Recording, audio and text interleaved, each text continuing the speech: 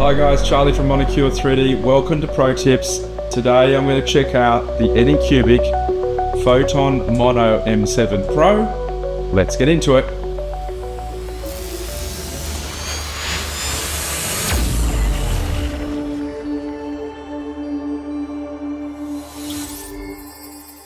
Let's take a quick trip down memory lane and cast our minds back to the first Photon launched in 2018.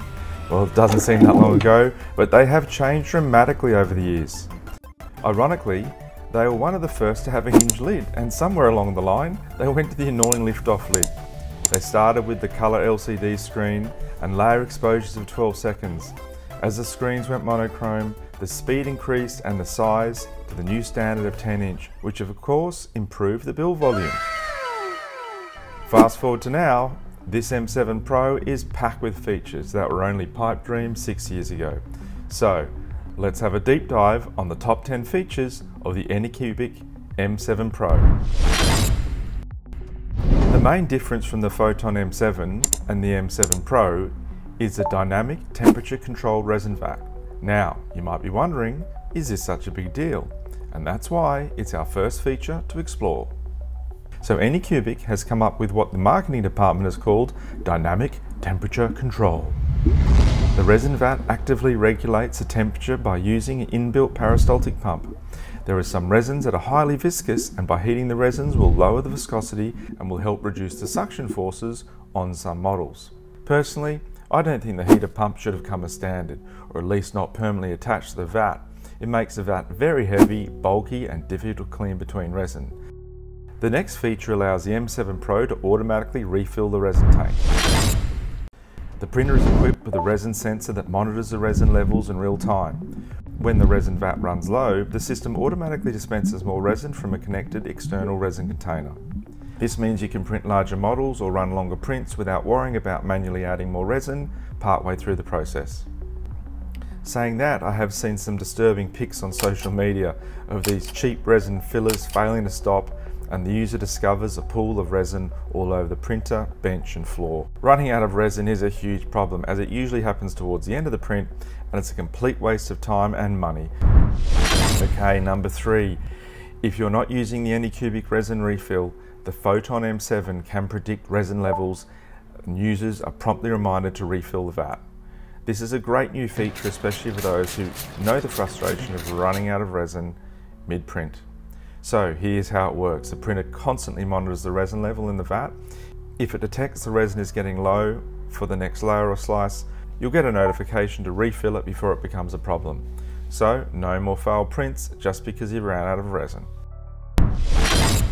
Another impressive feature of the M7 Pro is its residue detection system. This could save your screen and lots of money.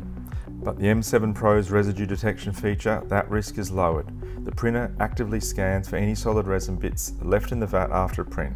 If it detects anything, it immediately alerts you with a pop-up notification on the screen.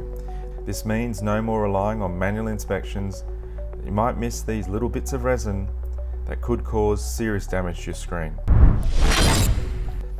Okay, let's talk about the failed print detection. If you've been in 3D printing for a while, you'll know how frustrating it is to have a failed print. It's a waste of resin and time.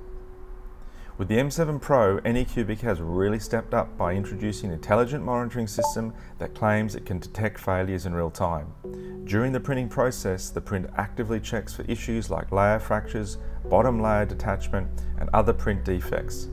If the system detects any of these problems, it automatically halts the printer and triggers a pop-up alert on the display. So what is exactly the Light Turbo 3? Well, it's a COB or chip on board light source system. It's paired with a special lens and a front-facing reflector. Now, I have to say I'm not a fan of this system, and I'm surprised to see Anycubic go down this path. Even light is essential in resin printing.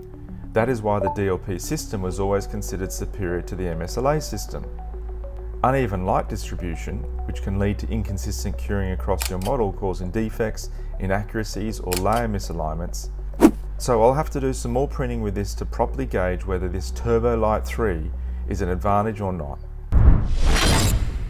Boasting an impressive 10.1 inch screen at 14K resolution in a crazy 13,320 by 5,120 resolution, or 16 microns in the X and Y, this is a long way from the original Anycubic 2K screen at 47 microns. So whether you're printing large detailed models like statues, architectural models, or multiple smaller parts in a single go, the M7 Pro has a decent build volume. Not having to split your model into smaller sections can save heaps of times with model preparation. Another feature built into the Anycubic M7 Pro is its release film lifespan management system. Basically, it warns you when the film has done 45,000 peel cycles and reminds you to change it. Personally, I can tell by looking at the FEP when it needs changing, but I can see this could be a good reminder for those in a shared environment with multiple users of the same printer and those who have never emptied the vat and run the same resin all the time.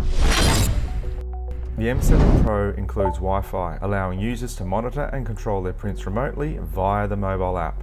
This feature is perfect for busy users who can't always be near their printer, and it lets you check the progress of your print jobs from anywhere, making adjustments or pausing the print if needed. The M7 Pro claims to be one of the fastest desktop MSLA printers on the market, with impressive claims of 220mm an hour when printing at 0.2mm layer height. I'm not a huge fan of the build plate, as the laser etching looks impressive but doesn't seem to work as well as the original checker plate system they were using in the past. The leveling seems to work well, much better than Illigoo's latest version on the Saturn IV, which traps resin between two plates, making a huge mess. My final comment has to be on the lid.